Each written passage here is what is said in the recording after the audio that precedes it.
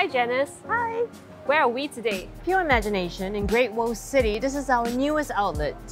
A little known fact about the chocolate making process. Well, chocolate making is really complicated. It has about 4 or 5 processes before it becomes this delicious brown liquid that you know. What do you enjoy most about dessert making?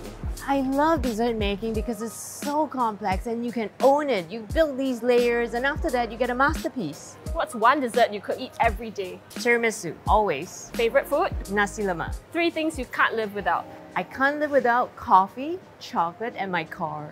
If you could dine with anyone in the world, who would it be and why? That would be Prince William. He's so cute. The secret behind your success? Well, I work really hard, but I play super hard too.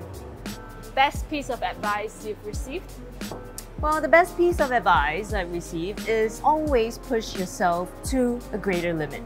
And what will you say to your younger self? Don't work so hard and play harder. That's really good advice. Thanks for showing us around your chocolate factory, Thank you Janice. guys. See you. Bye.